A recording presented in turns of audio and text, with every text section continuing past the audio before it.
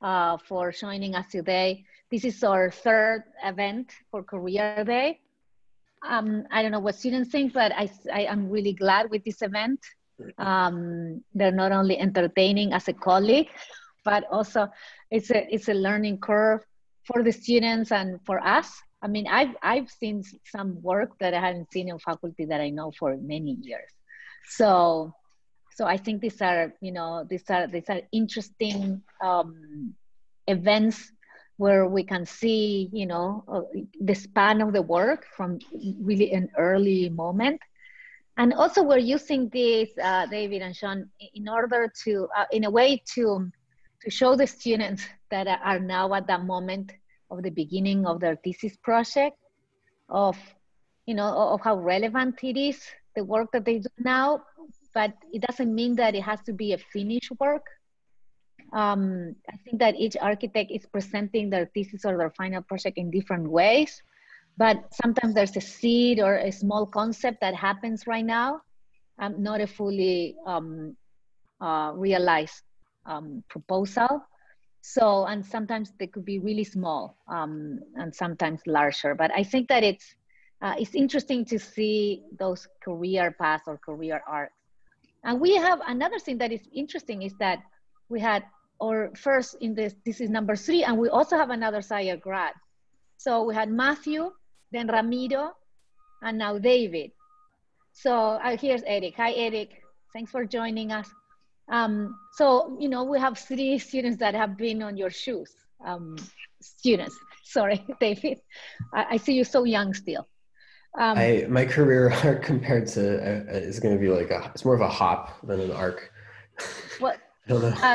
Sean was like what he said 2018, so he went from 2018 to 2020. So I see. Okay. There's always shorter arcs, but nevertheless, they are quite relevant.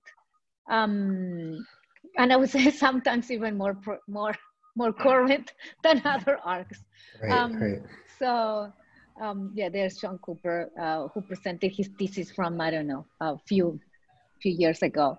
So, I think that was the most recent one. I'll be going back a little bit further than that. So you don't have to name the year. Maybe before most were born, yeah. You don't have to say the year, you just can show the work. No, years are important. So thank you again, and this is, the idea is that we just do 10 minutes each. So it's fast. Yeah. And then, we have Q&A, we can have a conversation, we can have some kind of Q&A from the students and things like that. So Sean, I think that you're number 1. Thank you. Okay. Well, so great. you can share screen and Faris is recording. I will. Thanks, Francia. I think this is a great idea. I'm going to try to talk about drawing and the influence of drawing in my work and, of course, our work with Margaret. I think it's fantastic that Margaret will do another presentation. We already negotiated like the projects would show at the end, so there wouldn't overlap. And so I don't have my thesis project, unfortunately. I have it in no reproducible form, but I have a drawing that I did as a student in my undergrad, and I think it's representative of a lot of things. And I want to start with that, and then I'm going to take you through some other drawings I did, and then finally a project that we finished. I'm going to really try to make it in 10 minutes. So let's see if I can share screen. And we'll do this, we'll share, and then we will do, okay, is that in proper full screen mode for everybody? Yes, we see a black screen. Is that okay? Or you had an image here? There's an image there. Yeah, I think right now we see. No? Okay. I see binder2.pdf and then a big black screen. Sorry. That's weird. Let me try it again. Let's do this. Yeah, on my, yeah, there we see it. You see an image? Okay, great. All right, this is a book that was published in the early 90s. This was a professor of mine, Leon Satkowski, a historian, And in, I think it was 1984, 1995, I was in my 4th or 5th year of undergraduate, and I was a work-study student, making a little money as basically a kind of draftsman. So he needed drawings drawn of Vasari's work, of which there were, just some kind of stale copies. And so it was a kind of redraw, in this case, of one of his church domes. And somehow I cannot advance my slides. There, do you see that image? This is actual drawings that I did that are in the book. First was a kind of plan and a section. I should mention that, and then the axonometric on the left. Here's a more detailed. So these are ink drawings. These are hand done as overlays. They would sit on my desk, and I'd take them out of the drawer, and he would come over and give me a critique, and I would draw them up. And the reason I show it is this time in our education. This was a school run by Werner Seligman, who was one of the Texas Rangers, with Slutsky, Colin Rowe, and Haydick. And to sum it up, I would say they defined the contemporary as an analysis and critique of historical models. So we were educated to do things like this, which were to interrogate through drawing, and then later critically in our design work, how architecture related to precedent. This was a very interesting time in architecture. So this is like 85, 86. Postmodernism is waning, and new characters are coming into the field. At that moment, upon graduation, I decided to immediately go to postgrad and to continue my education. In a way, I was critiquing the way we had been educated and was looking for something else. I didn't know quite what it was. So I went to Columbia University in 1986, where I met the Morphosis guys, Tom and Michael. Erik was teaching there, Erik Moss, and also Zaha Hadid, all in early part of their careers in different times. And I think what I was immediately attracted to the West Coast, Los Angeles. It was, to me, an alternative to what I saw as a very stale and dogmatic dialogue and discourse on the East Coast. That's how I looked at it. You have to understand, at Syracuse, I remember someone having a Frank Gehry book on their desk and a teacher saying, "Get rid of that. Don't, it was like it was banned." It was really odd. So of course, when you're a student and someone tells you you can't look at something, you are of course attracted to it immediately. And so I landed in the offices of Tom and Michael in 1987. And there, I think the idea of drawing took on a different turn. And I would call it, and this is a drawing I did, one of the first things I did in 1988. I would say it was a questioning of what constitutes architecture in terms of sources, but also it was drawing beyond drawings. That a drawing could be not only descriptive of a thing, but it could also be content in itself. And I think much of the work in that office has revolved around this, and you're all pretty familiar with it. Oddly then, for me, I had always wanted to build. I'd always wanted to manifest projects. And after a few frustrating years in that office where we weren't able to build much, we kind of had a turn around 1993 where we won a competition, which was a high school, and then in 1996 for an office building in Austria, which was then the better part of that decade, me designing with Tom and team of really talented people and manifesting these two projects. This is the first computer comes into the office in 1993. We're working Form Z and other kind of crude programs, translating complexity into built form and using those tools. But then in 2000, Margaret and I decided to join forces and work together. And so that's been the last 20 years of our work. Here's a kind of menagerie of some of the projects that we've worked on. we also share, I think, a need to build, to manifest what we make into the built world. And back to ways of drawing. So I'm just going to show you a series of drawings of different projects we have. The use of axonometric to interrogate space, movement, sequence, and a kind of choreography, if you will, of form, line, and mass. And then I'll end. These are just different projects we've worked on.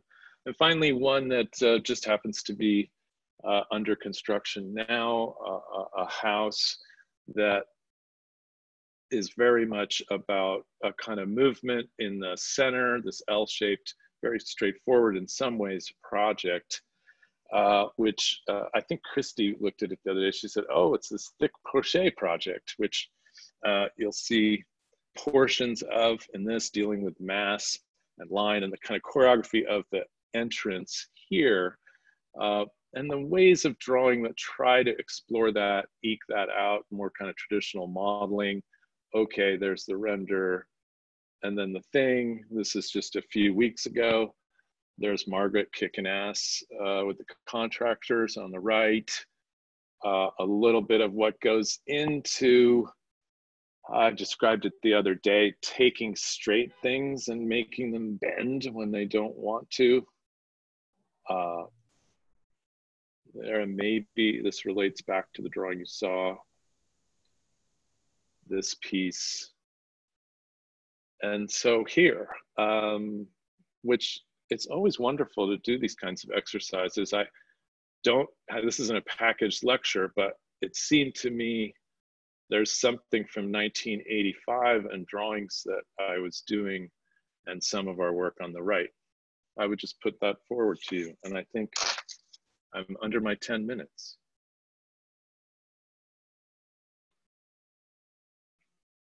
Yes, you have Hard 1 to do minute 35 40. years. 35 years in 10 minutes. It's not so easy. That was amazing, John. Amazing. You even got a quote from Christy, so you know, complete. This is complete. Thank you so much. Yes, let's see. We use your minute now. Let me stop. Okay, so I don't, let me see who's next. It's Erik. Okay. So Erik, you can, you know, thank you for joining us, and you can share your screen whenever you want. Okay, I want to show you guys a few, in order to get to the beginning and the end, there might be a couple of little bits in between, but I'll have to redo the screen share each time. And I put the timer. Yeah, don't worry, I can talk at any length of time. I can go 17 hours if you need, or in 10 minutes. Okay, so you'll know. This one will be a little bit of a story about how I went from being a kind of pure history theory guy into the kind of career I do now of crossing between kind of organizing of projects and other people's work and, as kind of an administrative role alongside my teaching. And so let me show you where that story starts. Come on, Zoom, don't let me down. Where is here we go. Right. Too many, sorry. This classic Zoom problem is too many things open at once. I know, and now it's like making me freak out that my seconds are ticking away. You can use a time that Sean didn't use. 1 minute. So here's a fun one for you. So, oops, what did I just do? Something by accident. So Traditionalist Modernism in German Architecture and Urban Design, 1888 to 1918. A dissertation presented by me to the PhD program, blah, blah, blah, blah, blah, Harvard University, May 2008. So what you see here is that there's the thesis question. And here's mine, all 308 pages of it, the 147 illustrations and the endless footnotes and whatnot. I actually had to get a new computer over the course of this because I couldn't save a big enough PDF to manipulate all of these images at the same time. they were still require you to print this on cotton paper to be put physically into the archives back in 2008. But so this was a project that kind of summed up my education. It was my third PhD program after I quit the first two halfway in. I'd been a cultural landscape geographer and started teaching that at the University of Wisconsin-Madison. And then I've been a history of art person at Harvard for a while, studying architecture through that kind of lens, and realized that I hated it. And so I switched over to the School of Architecture to finish up. And so I went to Berlin for 5 years to kind of write this dissertation.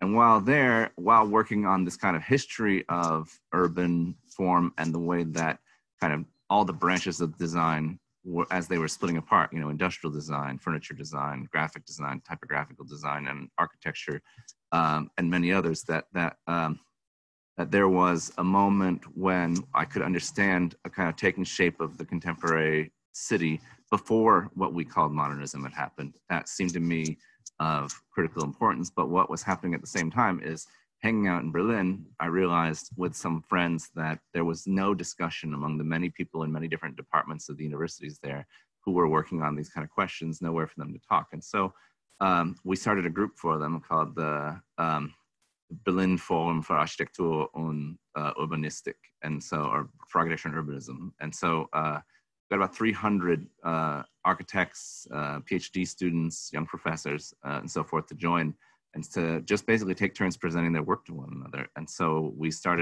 were all three of us who were organizing that, got affiliated with the new Center for Metropolitan Studies that was between the Technical University of Berlin and the Freie Universität and Columbia.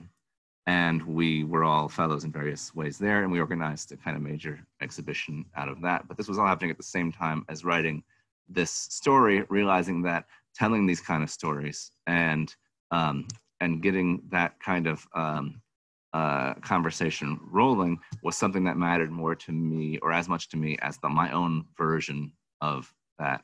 I would say that led to other projects, which I'll just show very, very quickly. Something like, here's one for you. Where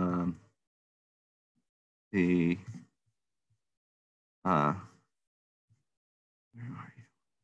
I'll just do this one. I was going to show you a book chapter from a book called Architecture. Oh, of course, it's because it's not,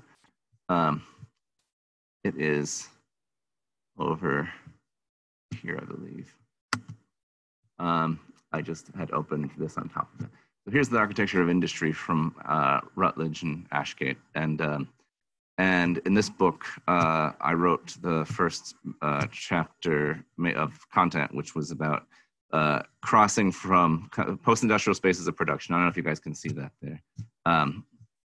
Post-industrial spaces of production, the new Brooklyn economy, and the Deutsche Werk.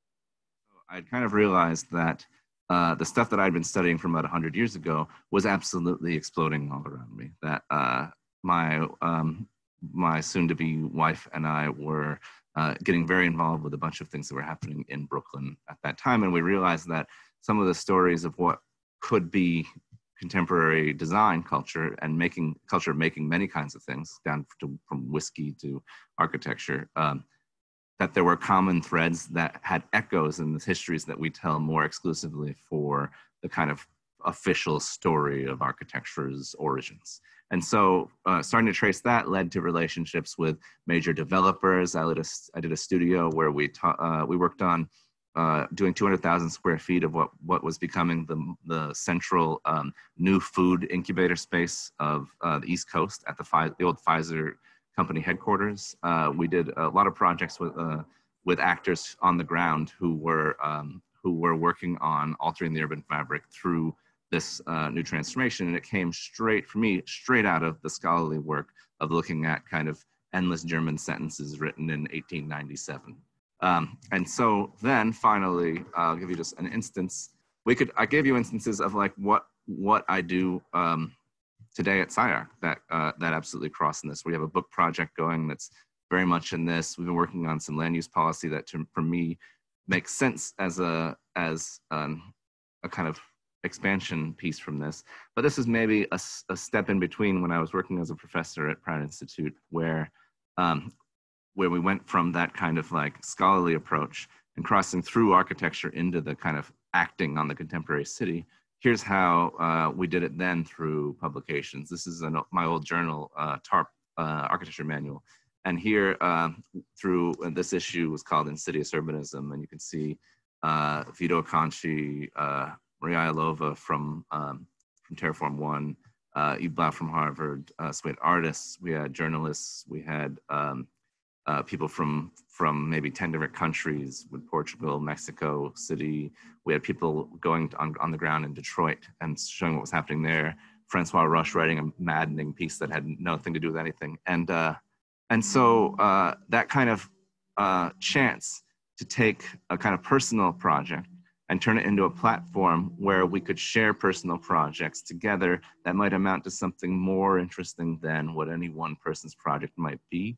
That became kind of critical for me, and maybe is what led me to become the coordinator of research at SCI-Arc. Like I find it to be one of the most interesting and exciting things that we can do to try to act and move the needle in the city, to kind of bring together all of this work, to figure out who's the right cast of characters to make something actually a meaningful story. And so this old journal issue from 2011 would just be an early instance for me of having gone down that road instead of being kind of a classic scholar of architecture. And that is the end of my presentation.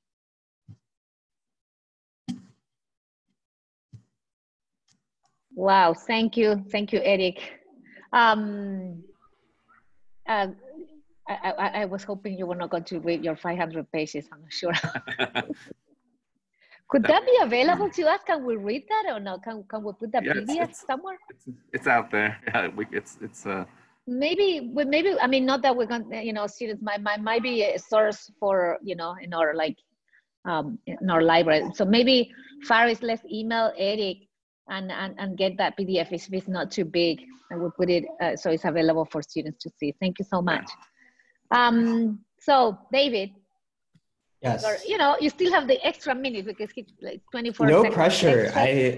That's you guys went so fast. I think that we just, the idea is that we have time for the conversation, and generally we go over an hour, we go an hour and a half, so we can always keep it at our time. So yeah, thank you. So okay, I will go for it. Let me share here.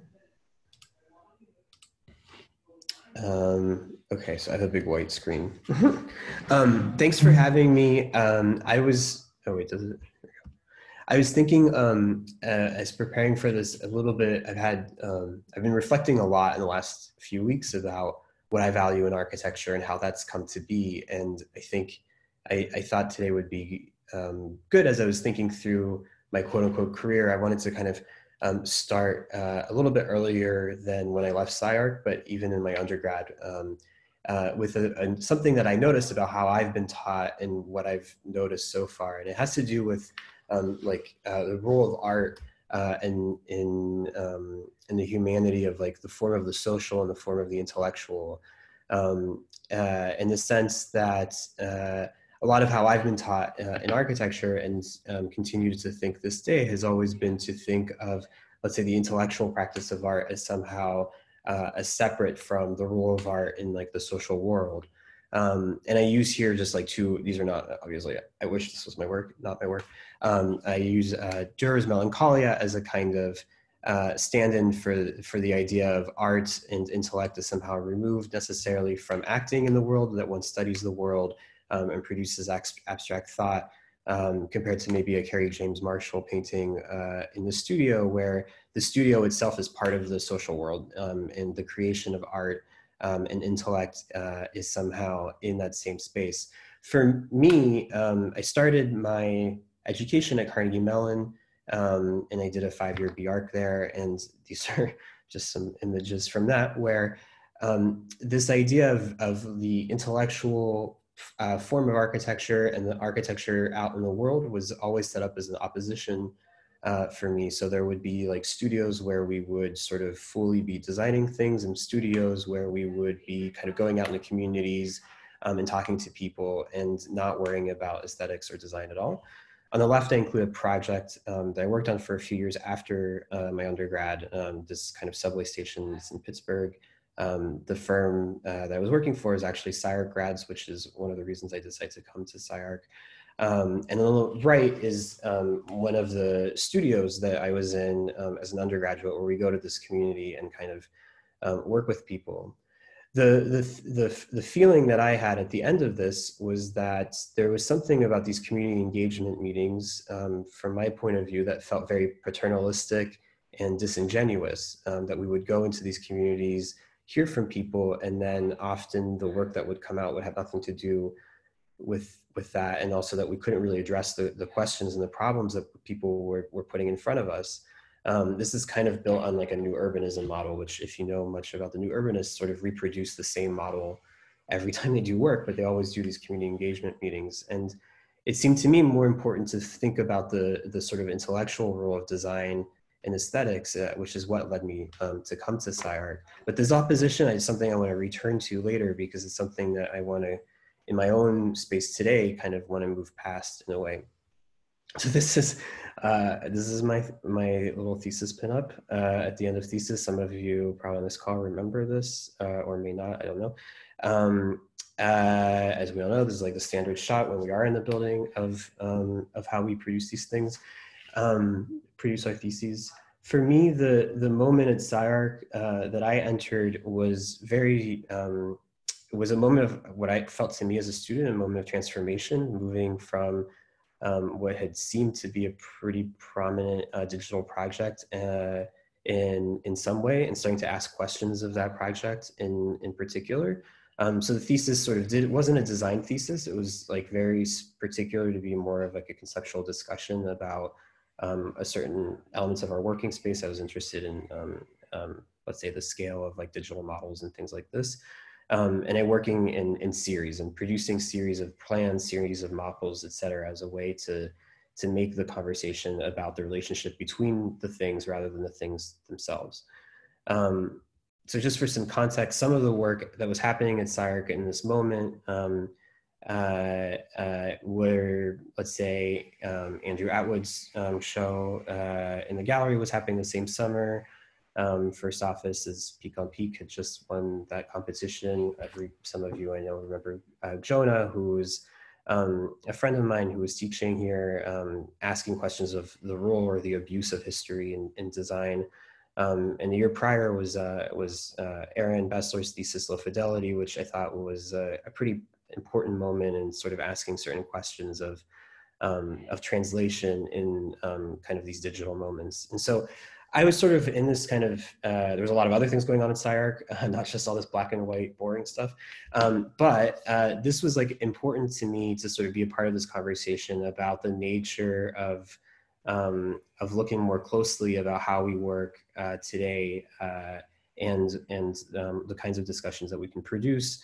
So, you know, like these are some other images of some of the things I was making, where these like forms that at the time were more about like the proportions of things. I was calling them paperweights. They were these useless objects. They were always displayed on these stacks of paper. I think I spent more money on stacks of newsprint paper than I did on 3D prints somehow. They were always somehow like displayed on these things. When you made a form, made these forms, the 3D printer obviously has a certain logic of how it constructs forms. So I was looking at like the way that a 3D printer makes a plan of a form and sort of constructs the structure for the model, making drawings then of the things that the 3D printer would construct. We're also similarly looking at what a detail of something like this would look like. How do we produce digital materiality? How do we measure and let's say construct certain things that could operate at different scales? So we could imagine some of these have certain references in them that sort of imply that they could be models that were 1-to-1 or 1-to-1,000 or 1-to-10, et cetera, depending on it. After SCI-Arc, I decided to apply for teaching fellowships And I did 2 of them, one after one another. I did one at Ohio State 1 year, and then the next year I went over to Michigan. And I wanted to just talk about what fellowships are, just because I know some of you perhaps might be interested in a career path like that. So basically, you have an opportunity in the fellowships to go teach somewhere. Usually they're a year, some of them are 2 years. Develop some of your own research and teach, like, I guess. And it sort of gives you a sort of space to think of your thesis as somehow something that can extend. And so when I did my thesis, because it wasn't a design project, I really did think of it as the beginning of, at the time, I thought a 5-year project. And for me, the fellowships were important to sort of let those questions that I started to explore during my SCI-Arc thesis kind of linger on and develop a little bit further. So these are some slides. When you go to interview for these things, you walk in, there's like 50 people of like faculty and students sitting there, and you did not expect that necessarily, and you have to kind of present, and it's a pretty thorough job interview. As I remember it. Christy was there, so she can remember at least the Ohio State one. So one of the things you do is you teach. This is some of the work that my students did over those 2 years. I was working in both core studios, vertical studios, and kind of some drawing classes I was asked to do. The work was, as I look at it now, is a little bit all over the place, but I think at the time, some of it was really kind of asking students to take on some of the questions I was interested in the thesis, and some of it was more, let's say, asking students to reconsider issues of like urbanism and figuration. This is also a moment that if you're interested in academia, you can start to produce, let's say, a writing practice and a publishing practice. So during this is some of, I think this is 4, I think there were a few more things I published during that time. Moments to like just write and have the time to write, to go to conferences. The Expanding Periphery was the conference that David Rue co-hosted a few years back. Probably, this is like a yearly conference, but that year that was the theme. It allows you to somehow be a part of all these things. And then the last thing that you, at least in these 2 fellowships, that you do is a kind of installation at the end of the year, some sort of either a exhibition of work you've been working on all year, or in my case, thinking of the gallery as a site for an actual project. So on the left was this gallery that I filled with these large objects at Ohio State. On the right was more of an exhibition of a lot of like different paper models and digital models of paper that I put on display when I was at the University of Michigan. And you give a lecture as part of your final thing. That's the last thing you do. And I can't watch myself speak because I get distracted by my hands. It turns out I have a lot of hand movements. But I think, if anyone is interested, there's a lot of these fellowships, and there's been a number of SCI-Arc alums that have done them. Obviously, University of Michigan and Ohio State were the 2 that I was a part of. Currently, Viola Agos at Rice, she also did a Michigan fellowship. Maya Alam will be talking to Hernan this summer for the Hernan Chats, recently completed the one at Syracuse. These are, I think they're a really great opportunity. There's a flip side to them, which I think, sometimes these universities have these as a cheap way to bring in talent, and then it's not clear what you do after them. So they have a tough role. Or it's sort of tough sometimes for junior people, especially as there's been a proliferation of these fellowships everywhere. It's also, I think, just being on the other side of seeing these interviews, there tends to be more male applicants for these things. I think perhaps it's hard to convince everyone to go spend a year, usually in the Midwest. It has tended to be, most of these applicants kind of skew one way. So I would encourage all people who want to go spend a year and go do some experimentation, if they're interested in teaching, to go do that. And lastly, this is something we're working on in the office right now. So it's kind of super work in progress screenshot. We're working on a project, sort of a proposal for public bathhouses that could go around Los Angeles at city-owned lots.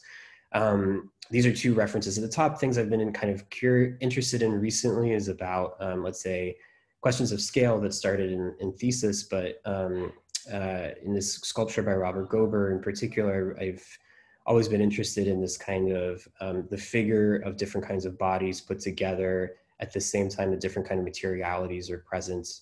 The sculpture is a one-to-one a sculpture to the body, but all of the paper effects are scaled up. So it's ambiguous as to what scale exactly it is. And it's also kind of has these ambiguities of gender that I've always been interested in, and materials.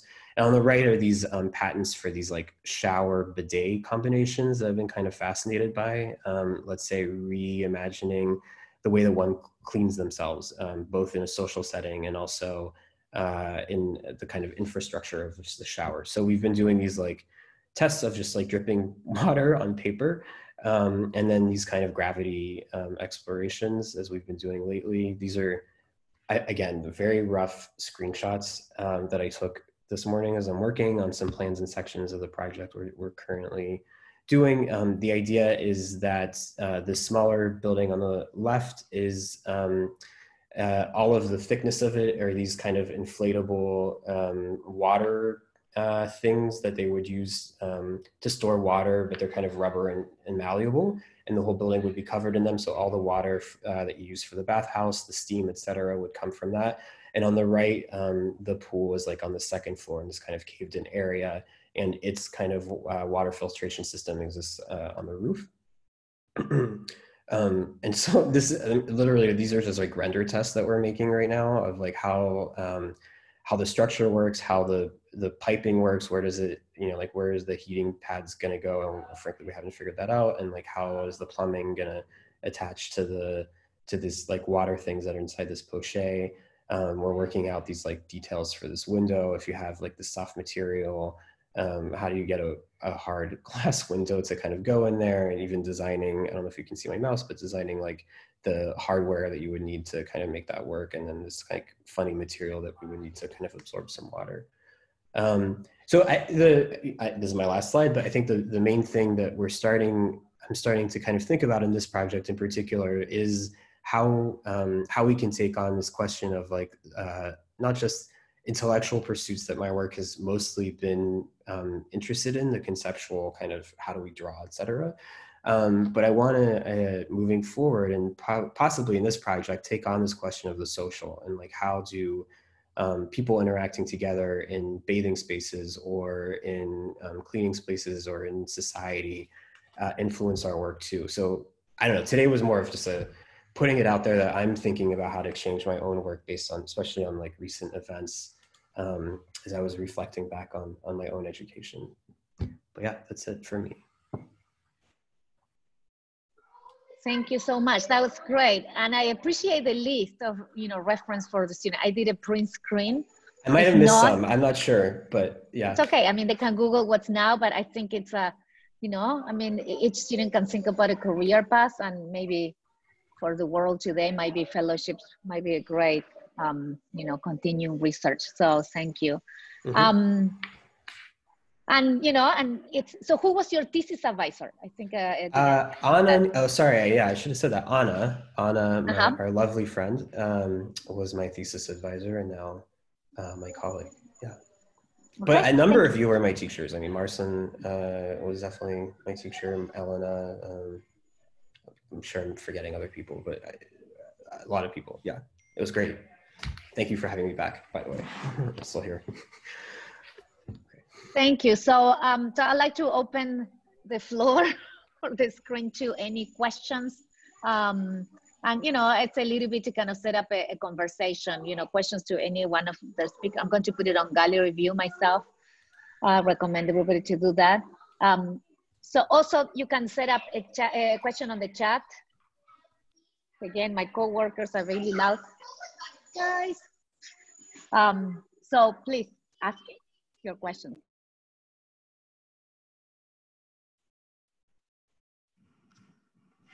Richard, do you want to ask the question? You want me to read it, or you want to ask the question? Maybe you can ask the question. No? Richard, where are you? Yeah, I see you there. Oh, okay, so I'm going to read it. Okay. In Richard's voice. You have a little bit of a Spanish accent, but never mind. Thank you for all these presentations. I'm increasingly interested in mentions of periods of struggle or periods of waiting in careers. It's been common in these talks to briefly mention these periods that were between times of production and investigation.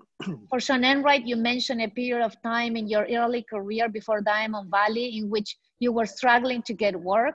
Can you tell us more about what you did in those years, what you worked on, investigated, and built that led to the 2 large-scale projects that you spoke of? I think for students that are graduating right now, it would be helpful to hear stories of what people have done to overcome times of struggle and uncertainty. Yep. Thank you. Yeah, Richard.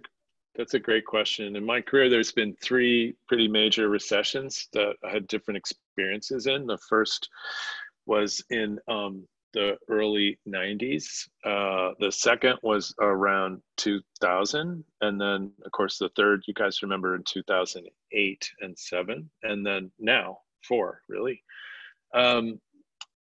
Look, on one hand, yeah, it's tough to get work. It's tough to get jobs. I think when one is working, it can be a time of reflection. So I think as an architectural firm, it's an opportunity to refocus, to look at other avenues, maybe smaller projects, other ways to pause in a way. When things are fast in an economy, it's almost too fast. If you have a lot of work, you're like chasing it, trying to get it done, and this is an exciting time. But if you can get through it, now I'm speaking of like a young architectural firm, of course, and then if you're looking for work, to try to find yourself in an office that is in that period. So early years of Morphosis, we went through that. We went from, there was a point in, it was hard to think of now, in 1992, the office was 4 people after having been 30. And then I remember it being very depressing and scary, and but then we just kept at it and tried to survive, tried to still be there. I remember I used to think most people, other than someone like Tom Main, would have folded the office. He was bleeding money. There was a lot of pressure on his family, and he didn't. And then eventually we got more work. It was like slow, but if we weren't, if you fold the office, then you're not there to get the call, And so that was pretty scary time. Margaret and I have had a couple moments like that in 07, 08, et cetera. But on the other hand, it can be a time of reflection for young offices and for young people too, to pause a little bit, to try to broaden what you can do in the meantime, like instead of like working for capital A architect, trying to be a project architect, etc. Look for all those different avenues. I've always felt SCI-Arc was maybe better at that than other schools, at least in the sense of the definition of what design and architecture is, being pretty broad.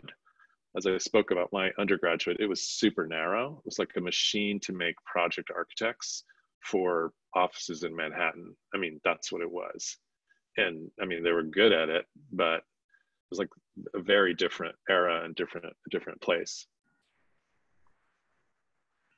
Say some words on this question for Richard as well in a different register. That if you guys noticed, what that dissertation that when I finally handed mine in was 2008, right when the economy was about to collapse. And what we saw, I was already adjuncting at Pratt at that point, but I was, because I just ran out of money to live in Berlin, and so I had to come back and start teaching somewhere while I tried to finish my dissertation. Well, it wasn't, obviously, for all history theory people were really hustling for a couple of years because every faculty search was canceled, or virtually every one. Then what we started getting a backlog, so that people who had already had jobs were up against people who were coming out 3 years later who had been their students. People were getting like turned down for tenure at who had been your professors, and then you'd be up against them on the job market. It was pretty brutal for a little while. And for architects, it was just as bad. In New York, I remember we were just pouring graduates into a non-existent job pool for a couple of years, where they too were up against their people who had graduated a couple of years ahead of them. And when I talk about that Brooklyn project I was looking at, a lot of what I saw was architects who made up ways to practice architecture or to practice other kinds of entrepreneurial things that were using architectural strategies and tools. So like most of the new distilleries that were established when the prohibition anti-distilling law in New York was repealed were founded, at least one of the co-founders for 3 of the ones that I studied were architects. And one of them, all of the co-founders were architects. We see it with some of the most successful restaurants. A guy won, he'd been working at Stephen Hall and did his MArch at Princeton, but he won his first architectural awards for designing his own restaurants. And so, and his barbershops and his clothing line and his, and there were so many of these others. I remember firms like Interborough Partners became the darlings of urban design in New York. At the time, they had no commissions, so they just started making up clients in order to do jobs for those clients, which was just sort of a collection of some neighborhood group, the local like representative to the city council, and a couple of businesses they talked into letting them do stuff, and it worked. Like 5 years later, that firm was put in charge of like better part of $1 billion of infrastructure work in New York. They're all professors now at various institutions, and I can think of lots of people who had to get creative at that time, maybe ended up practicing in a way that would have been different from what they thought.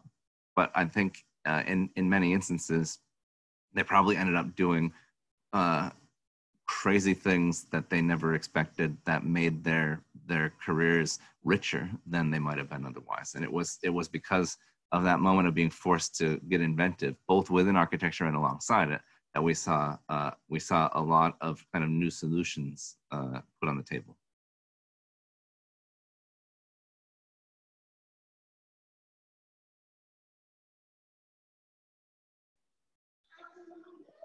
So Richard says, thank you, guys.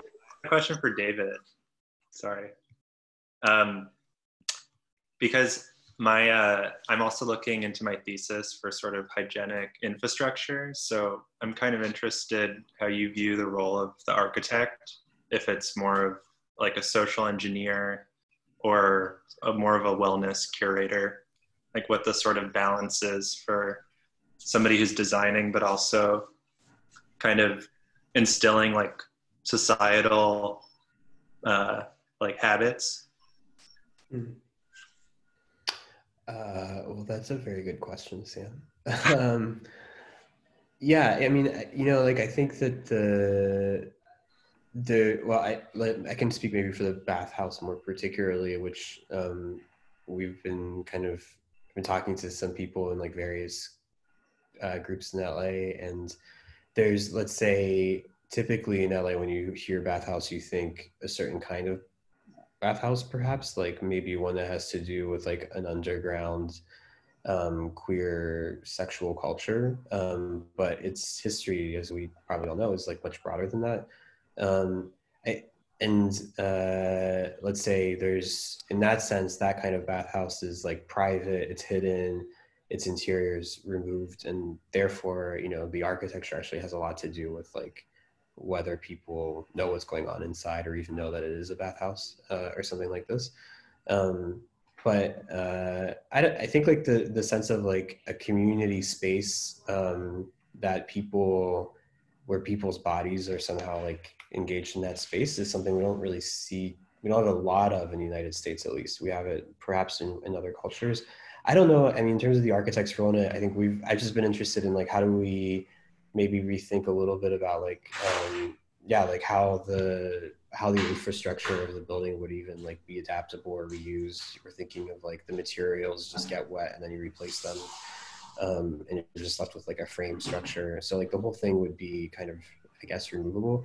I don't think this answers your question, but you know, like my sense with like some of that stuff, what I like about those like old showers is that there's just like pipes, and the rest of the stuff is sort of like scaffolding around it. And I think that there's something about that kind of perhaps like that honesty of just like whatever it's doing that's a little bit retrograde, but also a place for me to start thinking about where does design sort of fit back into that, like having those things kind of just be open and pretty straightforward.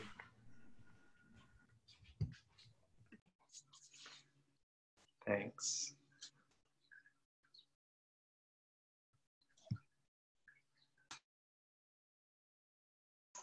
Okay, so I'm just going to mention, so also we have it in the recorder. So Fatima Shistein-Bas house in Iran was also a place for socializing. I'm sure that's the reference that you're talking about, that this is the historical, you know, case study, as well as it could be adapted to contemporary setting. Rad, you want to say, or you want me to read it? Okay, I'll read it. Thank you for all the presentations. I have a question for David. You spoke about why you continue your thesis into fellowship, but how did you choose which fellowship you wanted to interview for? Do you think that some universities help their fellows post-fellowship rather than using the term as cheap new talent? Yeah. Yeah, I mean, I think that to answer the second question, I know that I was a bit dismissive, but they're amazing things, opportunities, and a lot of people use them as stepping stones to broader academic careers. It's just, there's a lot of fellowships now, and there's only so many jobs after, and kind of gets to maybe some of Erik's points earlier, but so, you know, sometimes the career path afterwards is not always clear. Some people go back into practice. They just move to the Midwest or wherever for a year, and then, you know, go back to the coast, etc. What was the choose which fellowships? Well, there were a few that I think there's different things that you get out of them. I think I was looking at schools that you know, I thought of as maybe peer institutions in some way to SCI-Arc. So like Ohio State, you know, has a bunch of really great architects, and we've had students from Ohio State, and theorists that are sometimes visitors at SCI-Arc, and same thing with University of Michigan. And honestly, you also, you know, you have to interview and apply, and so you get a job where you can get one.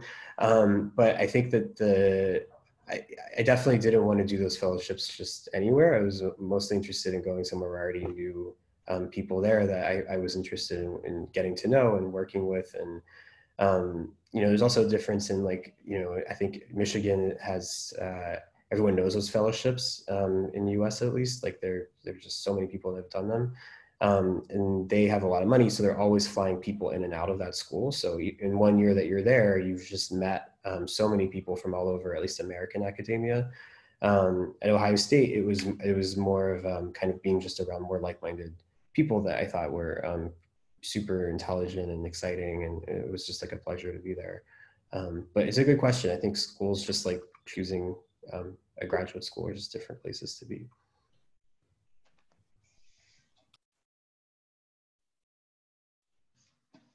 Thank you, David. I have a question for John.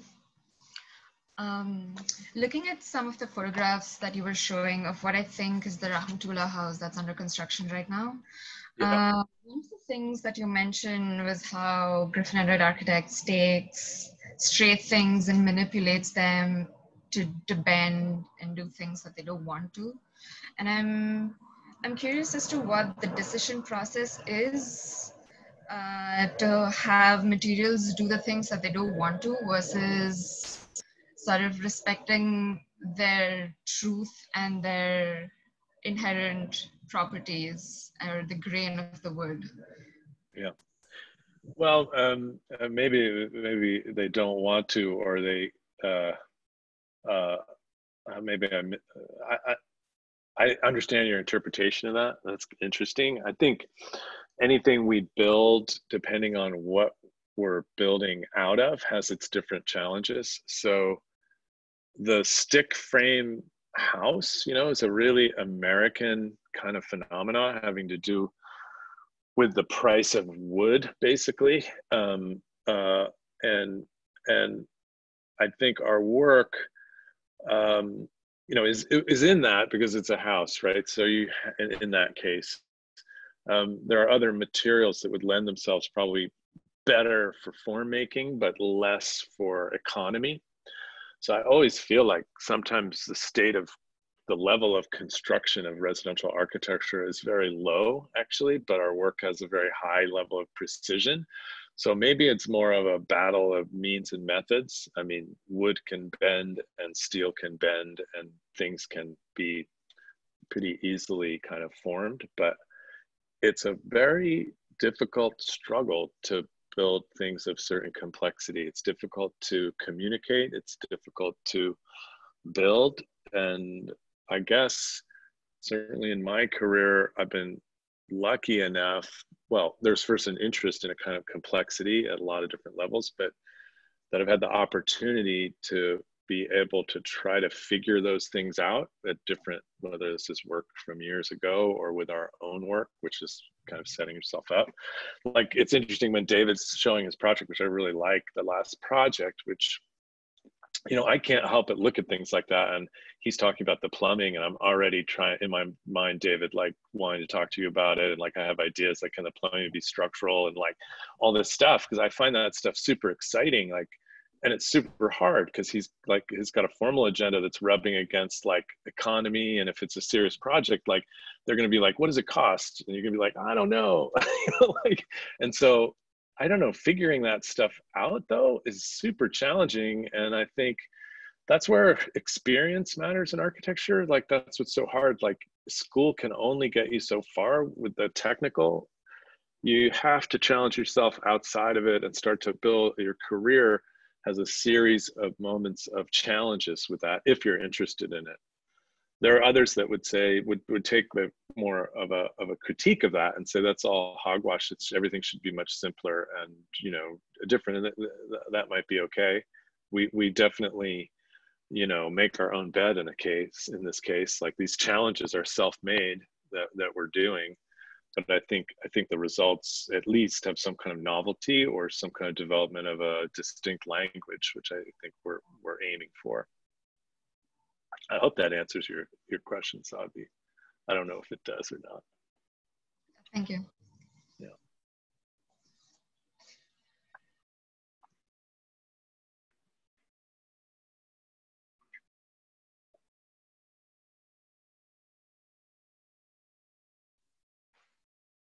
So we're closing our mark of 2 p.m. I don't know if there's any further questions from the students as they move on to meet their advisors next.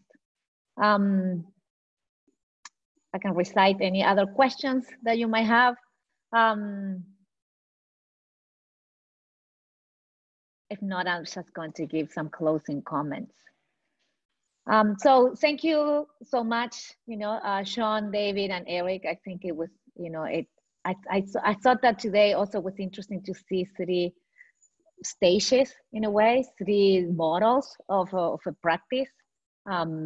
Because I think, Erik, I see your model as a practice, you know, like almost as if you work as a theorist historian, but, you know, like you think urbanistically. I mean, almost you think materially about the things that you work on. And I thought that way of looking at the past to think forward, I think that what you find 100 years ago, you know, if you imagine that what is called the Spanish flu of 1920, it's literally 100 years ago. So you could start to find some parallels about what happened to the world, what happened to architecture, what happened to you know, to people. So I'm just saying, like, you know, those stages of the world. So and again, I think that for everybody that haven't looked at some of those earlier projects that Sean was talking about, from Morphosis. Piano lesson started just now. So you have some music in the background. So anyway, so I saw that. Thank you for pointing out those drawings, Sean, and how they start to connect. And David, of course, I think that plumbing is the next step. You have a review with Sean after this. I wanted to, I saw a documentary yesterday about Italian design from the 60s and the role of softness, inflatables and polyurethane. And who was the first one that did an inflatable beyond Kopp Himmenblau or beyond any of the kind of 60s firm? It was this guy. I did the first inflatable, so I think I'll send you the link. Yeah, send me. I want to. There's something about softness, and polyurethane in the 60s was this new thing, and then there were so many complaints in the 90s and 2000s about the use of plastic. So plastic had a role earlier on, and then it didn't. So I just, it reminded me to your work. So thank you, everybody. Thank you for your presentations and everybody's participation. Until next career day. Thanks for inviting us. Thank you. Nice to see everybody. Yeah, these are so fun when it's not your day to present. Thank you. So thanks, guys. Thanks for listening. Yeah. Thank you, everybody. Bye. Thank you. Yeah, Margaret is next week, I think. So we'll see part B. Counterpoint. All right. Yeah. All right. Bye, Thank everyone. you.